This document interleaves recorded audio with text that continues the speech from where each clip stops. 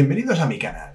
Soy Ángel y hoy vamos a resolver juntos un ejercicio de la prueba de acceso a la Universidad de la Comunidad Valenciana, de la asignatura de Matemáticas 2.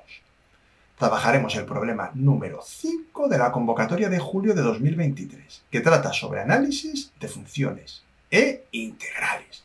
Uno de los ejercicios más completos de todo el examen, así que tomad lápiz y papel y a darle caña. El enunciado dice lo siguiente. Consideremos la función f de x igual a menos 2x cuadrado más x más 1 dividido 2x cuadrado más 5x más 2. Apartado A.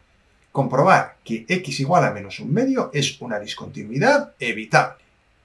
Muy generoso por su parte indicarnos qué es lo que tenemos que hacer. La verdad es que yo habría puesto un ejercicio pidiendo que se analizara la continuidad de la función. Pero bueno, ya nos dan la pista de que en x igual a menos un medio hay una discontinuidad evitable y lo único que tenemos que hacer es comprobarlo.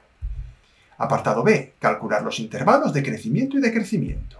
Apartado C. Obtener la función primitiva de x. Muy bien, como veis, tres cositas, ejercicio muy completo porque toca tres partes diferentes de la parte del temario de análisis matemático de funciones, lógicamente en variable real, claro, que es lo que trabajamos en bachillerato. Para que la discontinuidad de f de x sea evitable, debe existir el límite cuando x tiende a menos un medio, y dicho valor debe ser diferente del valor de la imagen de la función en x igual a menos un medio. Bueno, ahí veis que ya he puesto todo el mamotreto a lo bestia. Lo que hay que hacer, lógicamente, es calcular el valor de la imagen en menos un medio. Sustituimos x por menos un medio y, como veis, me queda 0 partido 0, lo cual nos permite afirmar que no existe la imagen de f de x igual en x igual a menos un medio. Por otro lado, debemos calcular el límite cuando x tiende a menos un medio de la función f de x. Nos vuelve a quedar 0 partido 0, pero eso, cuando hacemos límites, es una indeterminación. Para resolver la indeterminación, se deben factorizar los polinomios. No es obligatorio, digo se deben, pero no del todo se deben, pero es por hacer el método oficial. Podríais aplicar la regla del L'Hopital y a freír espárragos. Dicho tarde, mal y pronto. Es decir, si hacéis la regla del L'Hopital, resolvéis el límite en un pispás. Yo lo que voy a hacer es aplicar el método académico que se suele enseñar en los institutos en España, que es factorizar ambos polinomios y simplificar. Es un proceso muy interesante, ya que para poder hacerlo hay que tener una serie de conocimientos muy interesantes. Vamos allá. Se factorizan los polinomios y lo que vamos a darnos cuenta es que para factorizar estos polinomios de segundo grado es conveniente utilizar la regla de Ruffini, puesto que sabemos que menos un medio es raíz de ambos polinomios. Podemos utilizar el método de factorizar estos polinomios de segundo grado utilizando la ecuación de segundo grado, es decir, igualamos a 0 cada polinomio y obtenemos las raíces. Sin problema, haced el método que vosotros queráis. Yo voy a hacer el que he dicho, porque como hago yo el vídeo, pues hago el método que yo quiero. Podía haber hecho la regla del L'Hopital, como he dicho, para resolver el límite, que sería un método mucho más rápido, pero me he metido a hacer este porque me parece más interesante. Respecto a utilizar Ruffini, pues nada, ponemos ahí menos un medio y aplicamos la regla de Ruffini. Tengo un vídeo muy interesante en el cual se enseña a factorizar polinomios. Por si no sabes hacerlo, te lo recomiendo. Búscalo en mi canal. Ahí tenéis el método de Ruffini para este primer polinomio. Y podemos decir que el numerador se puede factorizar como x más un medio por menos 2x más 2. Lógicamente, si utilizáis el método de factorizar el polinomio a partir de sus raíces, os podéis encontrar con una factorización que sea un poco diferente, pero que en el fondo es la misma. Factorizamos también el denominador. Ponemos los coeficientes 2, 5, 2 y menos un medio de nuevo. Bajamos el 2 y vamos operando mediante este algoritmo que me va a decir que el denominador se puede expresar como x más un medio por 2x más 4. Yo no me complico mucho la vida haciendo este método, como veis. Sé que la raíz común a numerador y denominador es menos un medio, por lo tanto, ni saco factor común, ni hago nada por el estilo. No pierdo tiempo en eso porque no me aporta nada. Se calcula el límite una vez factorizado tanto el numerador como el denominador, se simplifica el término que provocaba la indeterminación, x más un medio, y resolvemos el límite que nos queda, sustituyendo la x por menos un medio. Como podéis ver, nos queda 3 partido 3 igual a 1. Rematamos ya el ejercicio. Se analiza la continuidad de la función. Habíamos dicho que la función no tenía imagen y que el valor del límite cuando x tendía a menos un medio era 1. Por lo tanto, tal como habíamos dicho al principio, puesto que existe el límite, pero no la imagen, podemos afirmar que f de x tiene una discontinuidad evitable en x igual a menos un medio. Ya sé que utilizando la regla del L'Hopital para hacer el límite, esto habría ido mucho más rápido. Es más, yo te recomiendo que lo hagas, no me importa. Pero también sería interesante que lo hicieras mediante este método, ya que pondrá a prueba tus conocimientos sobre álgebra de polinomios. En fin, el día del examen, por supuesto, la regla del L'Hopital, ni te lo pienses. Continuamos con el apartado P. Nos piden ahora que calculemos los intervalos de crecimiento y de decrecimiento. Lo que vamos a hacer en primer lugar es calcular el dominio de la función. Para calcular el dominio se iguala el denominador a 0 y se obtienen las raíces del polinomio. Aquí he puesto todo de golpe, pero vosotros tenéis que hacer la ecuación de segundo grado y aseguraros que os da lo mismo que a mí. X sub 1 igual a menos un medio y x sub 2 igual a menos 2. Lo cual implica que el dominio es el conjunto de todos los números reales, excepto el menos 2 y el menos un medio. Se calcula la derivada de la función para estudiar la monotonía. Pero antes de ponernos a hacer la derivada a lo bestia, atentos todos, lo que vamos a hacer es simplificar. ¿Bien? ¿Y por qué sé que tengo que simplificar? Porque en el apartado anterior hemos demostrado ya que numerador y denominador tenían una raíz común, los polinomios que los forman, quiero decir. Por lo tanto, al simplificar, me queda que f de x lo puedo expresar como menos 2x más 2 dividido 2x más 4.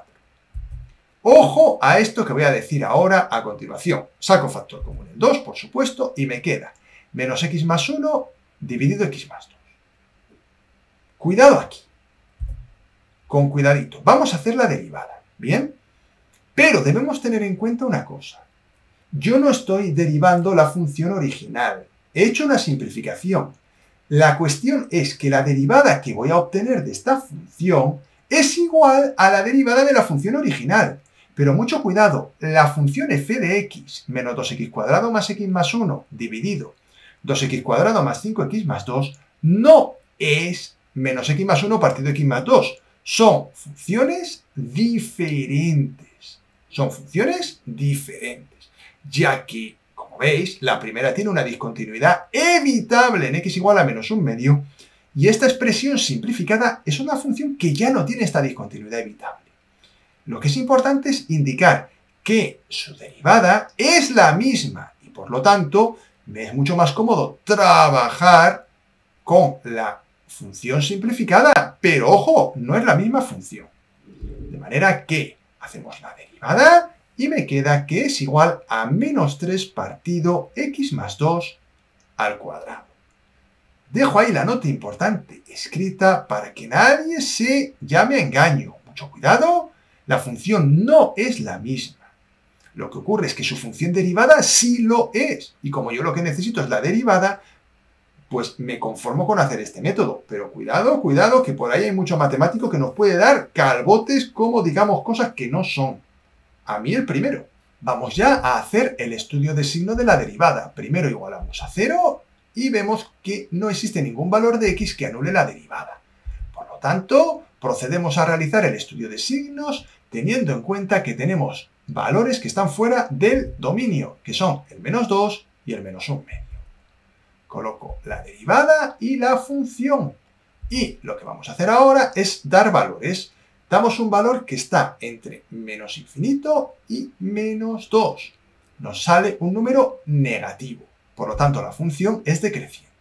De hecho, no hace falta dar muchos valores en el fondo. Si os fijáis, tenemos un cociente en el cual el numerador es negativo y el denominador es una expresión elevada al cuadrado. Por lo tanto, siempre va a ser positiva. De manera que sustituyamos el valor que sustituyamos en x, vamos a obtener un valor negativo en la derivada. Con lo cual, podemos afirmar que la función f de x es decreciente en todo su dominio, es decir, en el conjunto de los reales, excepto en -2 y -1 medio.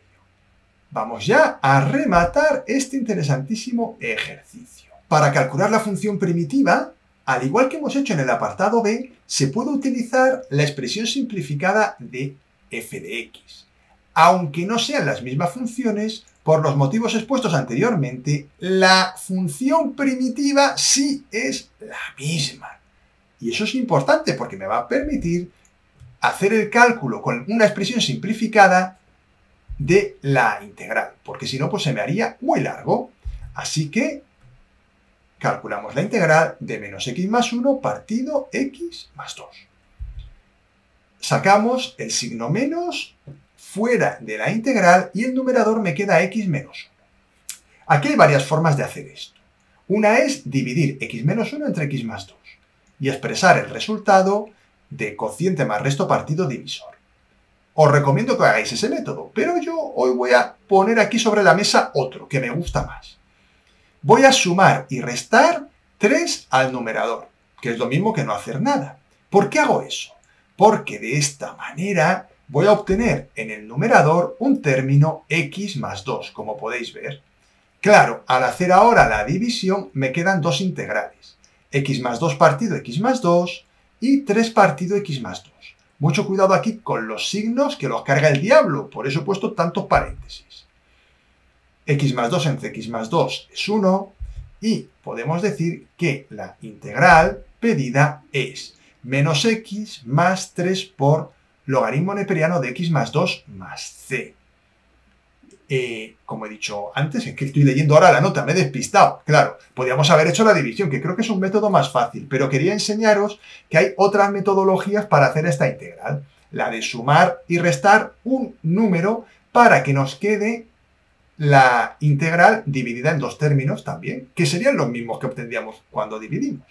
En fin, no sé si me he venido arriba haciendo esto, pero bueno. Lo que yo busco es, también cuando hago estos ejercicios, aportaros ideas diferentes, al menos en ocasiones, porque si no, todo el rato es lo mismo, y no es el plan. Y hasta aquí ha llegado el vídeo del día de hoy. Espero que os haya ayudado a resolver las dudas que pudierais tener.